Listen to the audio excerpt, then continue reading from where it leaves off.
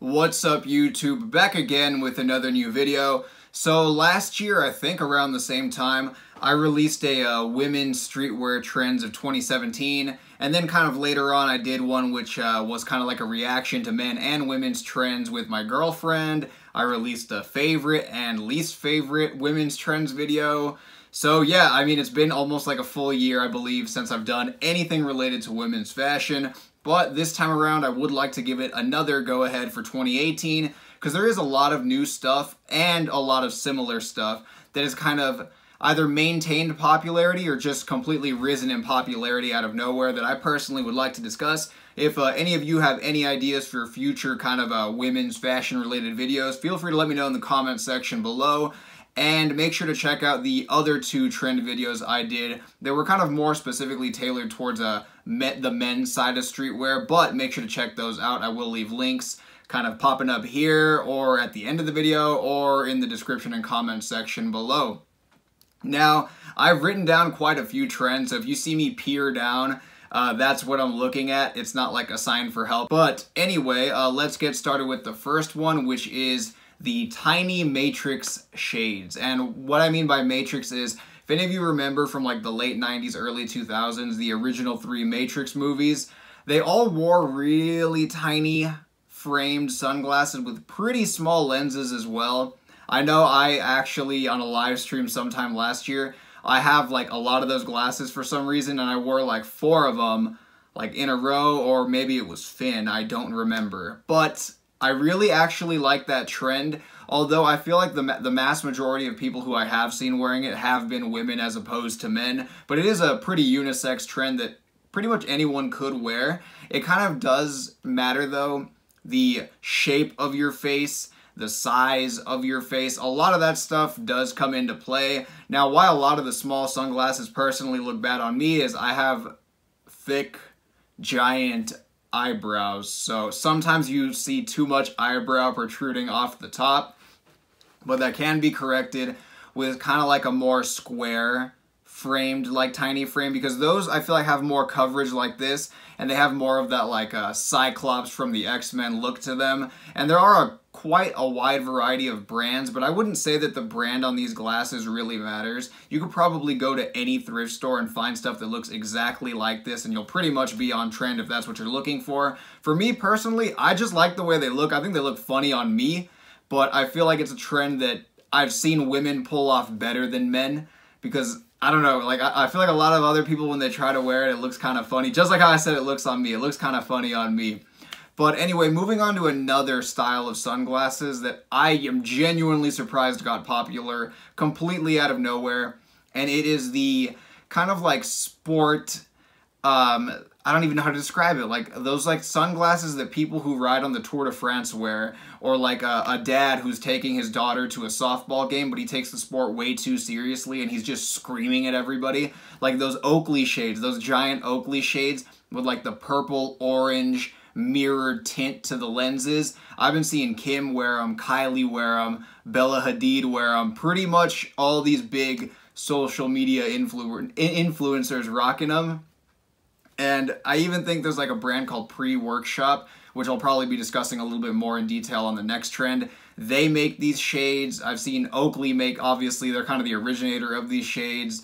And then there's all these like small like women's streetwear brands starting to make these shades. And I haven't fully seen that transition over to the men's side.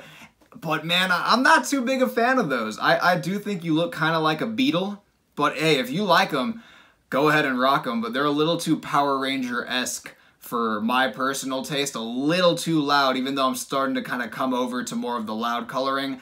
But with regard to the sunglasses, I'm not a big fan of the way that those look. And moving on to the next trend, we have the bike shorts. Now, this is actually a trend I do like. Funny enough, I mean, Yeezy season did showcase bike shorts in the past, although I feel like it never really fully caught on until it kind of transitioned into a neon, bright-colored bike shorts. Obviously, there are a lot of brands that still release a lot of tonal patterns, or a lot of tonal colors, rather.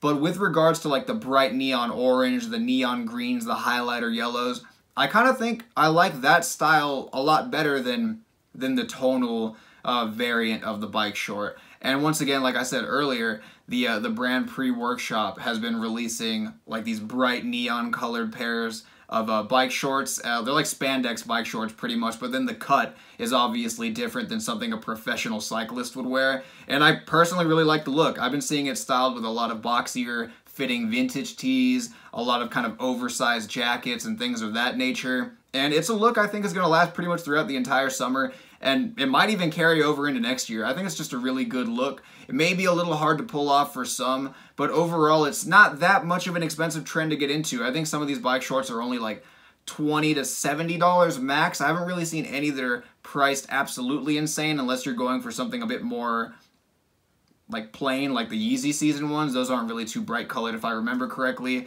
But yeah, overall I actually do like that trend. And segueing nicely into the next one, like I already talked about with the bike shorts, I'd say we're kind of at the end of the, or we kind of been at the end for a while of the whole I'm only gonna wear olive drab and tan and beige and dark brown. We're kind of over that Yeezy kind of tonal palette of color. It's kind of out the door nowadays. I feel like I've been seeing a lot more kind of like women wear bright colors, a lot more, like a lot of the cut of the garments that they are wearing are very similar to last year, but then the color, I just dropped something, but then the color of everything has definitely become a lot louder this year. And it's actually something I really like. I mean, you're seeing, like I said, a lot of bright orange, neon green, a lot of pastel colors as well, a lot of pastel blues, and this kind of goes across the board, whether it be with footwear, whether it be with outerwear, whether it be with shorts, trousers, sunglasses, hats.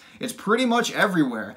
And I think it's going to stay that way for a while. I feel like we've been in that kind of area where we were only wearing, and this goes for men as well, we've been only wearing a lot of rather dull colors, you know, blacks, grays, whites, creams, olive drab. I think that's finally kind of over. I think people are starting to experiment a lot more with the brighter colors, and it's personally something I'd like to dabble into as well. And moving on to something that I actually mentioned last year, I think it was in a men's trends video, but it was also pretty popular with women as well.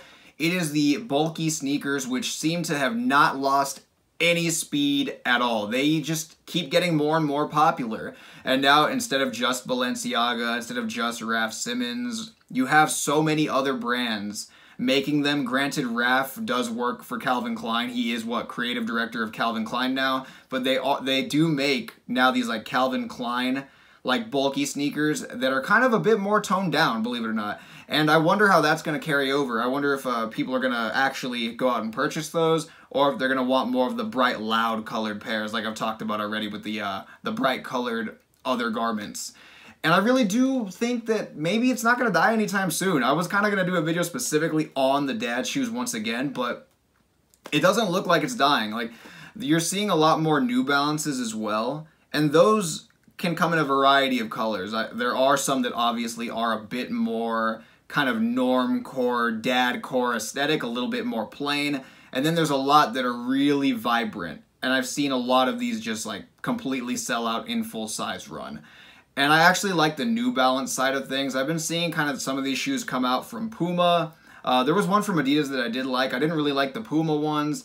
I'm not a big fan of the ones that recently kind of came out from Gucci that I think say Gucci right on the side in really big letters. And then there's those Gucci ones that look like Thanos from freaking Marvel fucking Avengers Infinity War. Those were hideous, and I think those were Gucci as well, actually. Fuck. But overall, I'm pretty sure this giant sneaker trend is at least here to stay for like another 2 years. It just has not lost any popularity. It's only just kept growing and growing, and now we're even seeing fast fashion chains such as H&M and Zara start to produce their own variant of these bulky sneakers. Now, could that be the nail in the coffin for the trend? I'm not entirely sure. Maybe that just widens its kind of a consumer base, which is highly possible, because usually once things trickle down into fast fashion, that's how you know it's becoming a pretty large and prevalent trend amongst, you know, the streetwear or even just the fashion community in general. But moving on to the last one that I can remember off the top of my head, like I mentioned in my last trend video or the one prior to that, we are seeing a lot of World Cup themed items, whether it be reproductions of vintage jerseys, so retro jerseys of old teams, whether it be just other brands like Louis Vuitton, Versace, Acne Studios, all producing their own kind of version of what they think a soccer or football jersey would look like.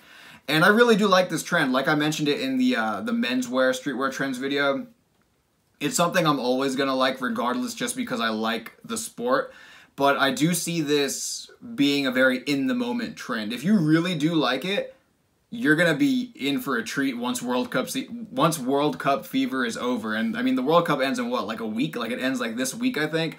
So, all that stuff, all those jerseys from all these brands, I can almost guarantee will be like 40 to 50% off.